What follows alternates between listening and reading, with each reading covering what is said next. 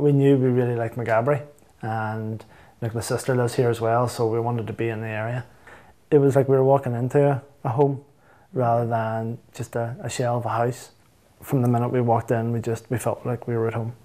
We moved in and we didn't have to do anything to it, you know, and we haven't really done much to it since we've moved in. So it was great. It was just livable. Yeah, we were really lucky because otherwise I don't think he could have afforded to have bought the shell, well, we couldn't afford to have bought the shell of the house and then to have gone on and furnished it. So it was just great that it was all sitting ready and to our liking. Yeah. So it was brilliant. Definitely a good value for money. And especially with the grounds that we have as well. Whenever you're buying a home, you want to have friendly service, and we got that, as I said, from the minute we walked in the door. That was really first class service that we got from the minute we walked in to buying the house, and even still. People, our friends and our family, they come, they see the house, they see the area that we live in. They actually want to buy houses in the area.